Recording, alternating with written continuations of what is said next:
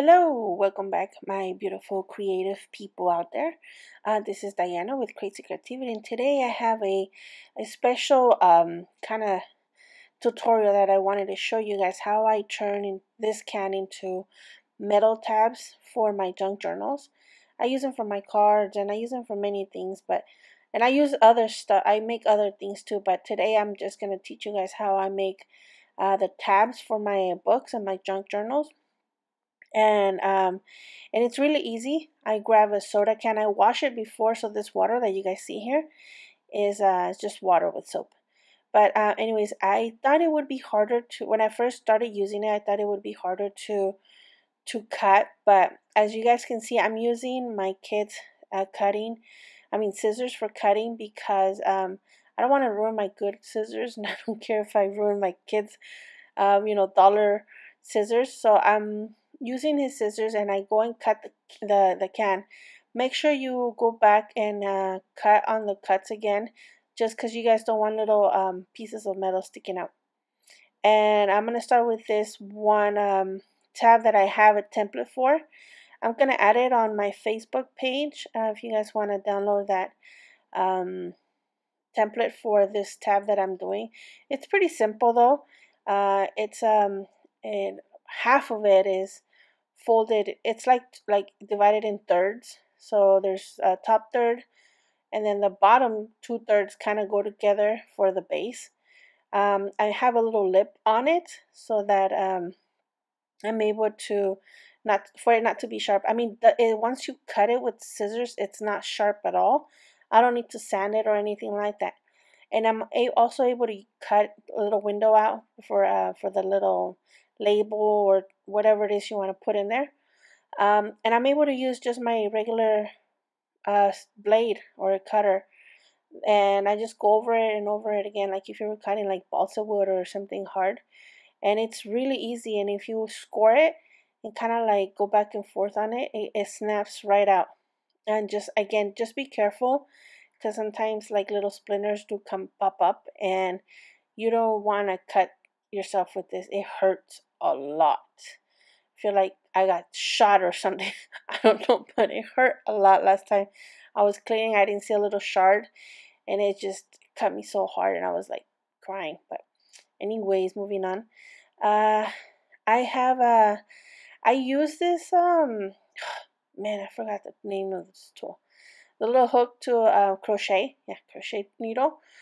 And I use I mostly use it for the thickness of it, to make my curve for the top. And then I use this welder glue, and then I just, like you guys see, I had cut a ruler in half, and then I grab it and just leave it. It doesn't need to be overnight. It just needs to be like 10 minutes. And then I make some curves, or I shape it around. You can shape it, the bottom part, you can shape it in any way you want. And it comes in, this glue is very good at it. It doesn't come apart. I mean, I don't play with them a lot, so I don't know. Like, once I install them, and that's it. And then I have this other little template, and I have only half of it. So what I did is I flip it to the other side, and this one I'm gonna do a double thickness. So, but I want half of it to kind of like a little tab, so I can put the paper, insert the paper in between both half of this tab that I'm doing right now. I'm only putting the glue on the other one half of it. But because I want it to match both ends, so I cut a square, and then on one I have the shape, and on the other one I don't. So once it's dry, I can go back and shape the other half that I didn't have the shape of it, so they match exactly. That's kind of like my trick to it. On this little tab that I have, I used it in many ways. This is another way where I put half of it, and then I score a little trim on this one, like a little edge. It's really fun to do. It's like the fondant. If you go from the back, you kind of push it hard, and it shapes it. It gives it a little like indentation, a little lip. And here I'm measuring where I'm gonna put my little holes. For when I'm ready to use it on a tab, I can use my eyelids to attach it to my page. But it also, when you do it with when you fold it in, it also kind of holds in there. But it's better if you use the rivets to hold it into the paper. And this one in particular, you can just reshape it, and you can actually play with this a lot. I use this needle because I like the thickness of it. I like that at one end of the tip is rounder than the one where the hook is a little pointier. So I use that side to score where I want to like fold, like really like just like a crease to fold it, like when we score the paper, because it dents it even further than this side where it's like a more of a ball, and it allows me to shape the aluminum however I want. Now this is another way I did a little tab, and so I use the same penny, but I use my pen differently. As you guys can see, on one way I angled my pen further out, like a maybe like I don't know how would I would explain it, but I angle it more so the tip of my pen goes out more from the penny. Then when I go back and put the penny back in there again, I use the tip of the needle, and then I go as close as I can from the penny. So now I have the outer and the inner. So I have the outer mark where I could cut the shape out, and then the inner mark, which is a little like indentation or shape that I put on the aluminum. And then I put my finger, I put my middle thing, and if you guys can see, I kind of go back and forth on it, so it gives you a little, like, I don't know how I would call it, but it creates um, a, I don't know, people.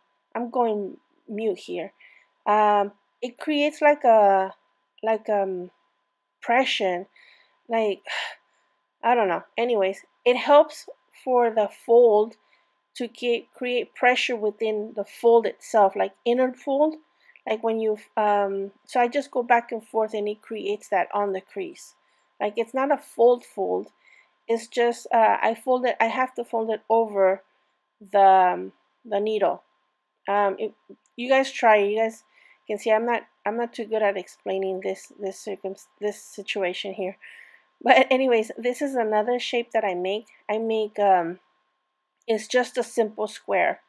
So it's a 1/4 of an inch all the way around. It's a 2 inch by 2 inch with a 1/4 of an inch frame around it. And the same thing, I go in there with my knife and I cut it. I go over it maybe 2-3 times on each side. And I go over it a few times. Be careful not to go over on the ends, because it'll leave a mark. It doesn't look nice, and since I'm going to go back and forth on it to like break the inside out, if you go over the like the corners that you're supposed to cut out of, it's gonna like pop out, and it's not gonna look good. Then I go back with my ruler and I just make a crease, a line in the middle of the 1/4 inch, and it allows it to be more than just a aluminum square. It gives it that 3D dimension, and it gives you texture for when we go back and paint it and finish it. It gives you that line of texture. Here you guys can see how I go back. I go with that same little template that I have, but since I have more space on that side, I don't want to cut it off.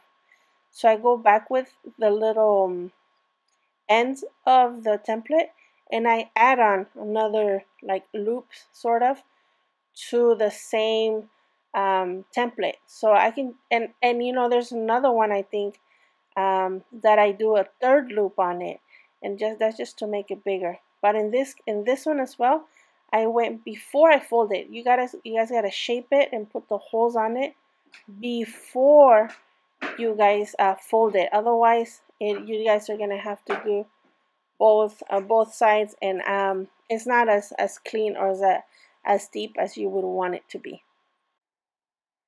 Another thing you guys can do to these tabs, it's use your punch holes. I use this one to make a big hole, and it's the same penny concept. You can use a hole puncher, you can use these die ones, and in this one I'm going to use the same penny concept, the little ones, but I use a heart. I shape my piece, and then once it's shaped, I go back with that needle, the crochet needle, and on the back of it, and then I just put a trim on it. I trim it on both sides, and this is important to do before you make the fold, before you fold your piece. Otherwise, one side is going to be positive, one side is going to be negative, whereas if you do it before you fold it, they can both of the textures can be popping out towards you rather than in, one inside and one outside. Anyways, once you fold it, you got to do the same thing with the needle. You got to go back and forth on the spine of the fold. It's not a fold, it's like a pressure. Anyways, this is how they all end up being. I made about, I think, 12 little different tabs, and I played with the shapes, and I played with styles, and I made about 12 tabs per can. Now keep in mind, this is a longer or taller can, and so you can, it's probably, if I get a smaller one, I'll probably get like, 7 of these shapes. And anyways, to paint it, I use this oil-based paint. This is an antique gold. I'm going to try to find this particular paint because I really like it, and I really do recommend this paint in particular, and I'm going to try and see if I can link it down below for you guys. Now I have this technique where I pardon me, where I paint it with gold, and then I drop in another color. In this case, I'm going to drop in one of the other colors that you see on the screen. These are the little bottles, are paints from model making cars or airplanes and stuff like that. They're also oil paint, and I just drop a couple of drops with my gold and mix it around, keeping in mind that I don't want it an even brown. I don't want an even gold. I want a textured paint, and that's what I do here with this gold bronze looking color. Now for brushes I use my kids 10 per dollar, 10 in a bag of $1, because this paint will ruin your brushes unless you brush it really well, but other than that, it will ruin my brushes. I've ruined many brushes trying to use this paint, and unless you have thinner and all that good stuff, unless you want to do that to your brush, then that's what you do. But other than that, you can use these throwaway brushes. Then once I'm done painting, plus, these ugly brushes give you an awesome texture, just FYI. Then I go back with my wax, my bronze wax, and I just pop out all my accents.